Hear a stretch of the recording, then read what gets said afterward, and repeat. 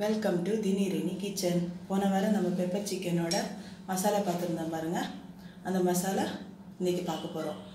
அது எல்லா குழம்புக்கு கூட யூஸ் பண்ணிக்கலாம், எல்லாத்துக்கும் யூஸ் பண்ணிக்கலாம். நம்ம அந்த மாதிரி நான் இன்றைக்கி பண்ணி காட்ட போகிறோம் உங்களுக்கு. எங்கள் வீட்டில் நாங்கள் அரைக்கிறது 1 கிலோ மிளகாக்கு 1 கிலோ தனியா, 1/4 கிலோ மஞ்சள், 1/4 கிலோ மஞ்சள், கருவேப்பிலை, அப்புறம் 50 அது 50 வெந்தயம், 50 அரிசி, 50 ஜீரகம், 50 உளுந்து, 50 கடுகு, 50 மிளகாய், பெப்பர். இதெல்லாம் நாங்கள் எங்கள் வீட்டில் செய்கிறது. உங்களுக்காக இன்றைக்கி நான் காட்ட போகிறதுனால கொஞ்சம் கொஞ்சமாக அரைச்சி கொஞ்சம் கொஞ்சமாக போட்டு உங்களுக்கு மிக்சியில் அரைச்சி காட்ட போகிறேன் இன்றைக்கி. பாரு, இதை பார்க்கலாம். மசாலா பண்ண போகிறேன்.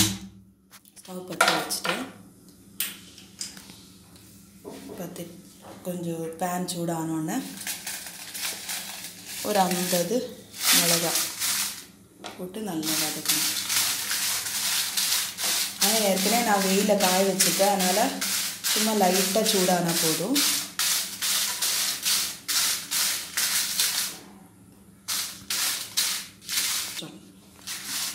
இந்த பாருங்க, கொஞ்ச நேரம் ஒரு 5 மினிட்ஸ் அப்படியே லைட்டாக சூடு பண்ணிடுங்க. சூடு பண்ணிவிட்டு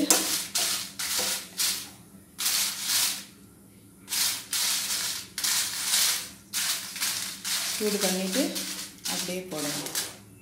50 மிளகாய், தனியா, கருவேப்பிலை, காஞ்ச கருவேப்பிலையை அதில் போட்டுக்கோங்க. 50 தனியா. ஆனால் நீங்கள் வெயிலில் கூட காய வைக்கலாம், வதக்கணும்னு அவசியம் கிடையாது. வெயிலில் கூட காய வைக்கலாம்.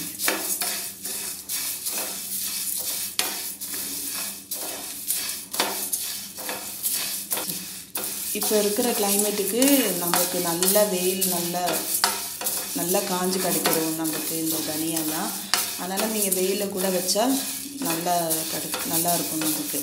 அதனால் நம்ம இப்படி சூடெல்லாம் பண்ண ஸ்டவ்லெல்லாம் வைக்க வேண்டாம், வதக்க வேண்டாம்.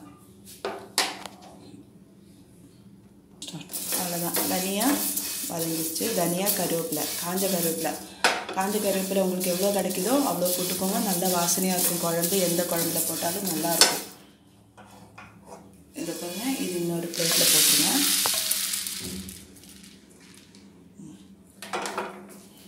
நெக்ஸ்ட்டு என்ன பண்ணுறீங்கன்னா, ஜீரகம், 2 ஸ்பூன், வெந்தயம் 2 ஸ்பூன்,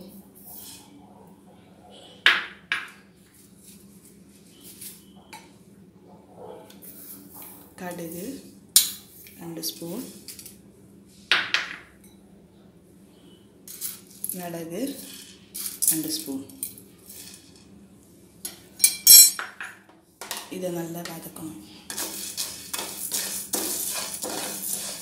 லைட்டாக ஒரு 10 நிமிஷம் இல்லை 5 நிமிஷம் வதக்கினா போதும். சும்மா ஒரு மாதிரி அந்த பச்சை ஸ்மெல் போகிற வரைக்கும் லைட்டாக கொஞ்சம் வதக்கிட்டு போட்டிங்கன்னா உங்களுக்கு அந்த குழம்பு பச்சை ஸ்மெல் வராது. அதுக்காக தான் வதக்கிறது மெயினாக. இது நான் உங்களுக்கு இன்றைக்கி வீடியோ காட்டுறதுக்காக தான் கம்மியாக போட்டு காட்டுறேன். 1 கிலோ மிளகாக்கு 1 கிலோ மல்லி, 1/4 கிலோ மஞ்சள், அப்புறம் எல்லாமே 50 வெந்தயம், ஜீரகம், கடுகு, அரிசி. 1 கிளாஸ் போட்டால் கூட நல்லா தான் இருக்கும் அரிசி. அப்போ உங்களுக்கு நல்ல திக்னஸ் கொடுக்கும் குழம்பு. அதனால் 1 கிளாஸ் அரிசி கூட போடலாம். கருவேப்பிலை எவ்வளோ நல்லா போடுறீங்களோ அவ்வளோ வாசனையாக இருக்கும் உங்களுக்கு குழம்பு. உளுந்தும் போடுங்க. உளுந்து 50 போடுங்க. எல்லாமே 50 போடுங்க. இது பாருங்கள், நல்ல ஒரு மாதிரி ப்ரௌன் ஆகிடுச்சு பாருங்கள். அந்த வெந்தயம்லாம் ப்ரௌன் ஆகிடுச்சு. இன்னொரு அந்த பிளேட்லேயே போட்டுருங்க. 2 ஸ்பூன் அரிசி, 2 ஸ்பூன் உளுந்து. இது கொஞ்சம் ஃபாஸ்ட்டாக வைங்க. ஃபாஸ்ட்டாக வச்சா தான் அந்த அரிசி நல்லா பொரிஞ்சு வரும். ஃபாஸ்ட்டாக வச்சுட்டு அந்த அரிசி அப்படியே ஒரு மாதிரி சவுண்டு வரும். அரிசி நல்ல சவுண்டு வந்தோடனே ஸ்டவ் சிம்மில் வச்சுருங்க, இல்லைன்னா கரிஞ்சு போயிடும்.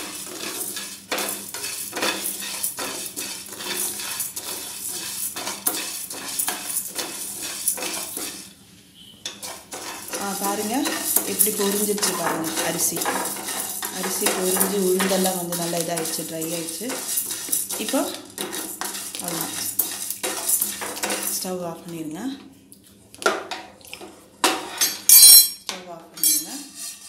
அவ்வளோதான். எல்லாம் எல்லாத்தையும் மட்டும்தான் நல்லா ஆறினோடனே மிக்சியில் போட்டு அரைக்க வேண்டியதுதான். மிக்சியில் போட்டு அரைக்கலாம். இப்போ மஞ்சள் நம்ம டைரெக்டாக அரைக்க முடியாது, அதனால் என்ன பண்ணலான்னா இதை வச்சு உடச்சிட்டு அரைக்கணும்.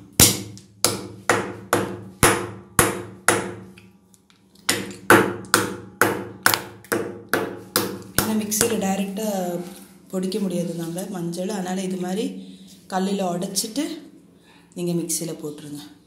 மொத்தமாக சேர்த்து மிக்சியில் போட்டு அரைச்சிடலாம். வீட்டில் கடைக்கு கொண்டு போய் மிஷினில் பொடிக்க முடியாதவங்கெல்லாம் வீட்டிலே கொஞ்சமாக செஞ்சு பொடிக்கலாம், ஈஸியாக இருக்கும் நமக்கு. அப்பப்போ வேணும்னா அப்பப்போ பண்ணால் கூட செம்ம ஃப்ரெஷ்ஷாக இருக்கும், மசாலா நல்லா டேஸ்ட்டாக இருக்கும் நமக்கு குழம்பு. இன்னும் பாருங்கள் எப்படி இருக்குதுன்னு. மொத்தமாக சேர்த்து அரைக்க வேண்டியதுதான். பாருங்கள் மிக்சியில் போட்டு அரைச்சாச்சு. பொடி பாருங்கள், நீங்கள் அப்பப்போ அரைச்சிங்கன்னா நல்லா ஃப்ரெஷ்ஷாக இருக்கும் உங்களுக்கு. இது அவ்வளோ டேஸ்ட்டாக வாசனையாக இருக்கும், ஏன்னா கருவேப்பிலை போட்டதுனால.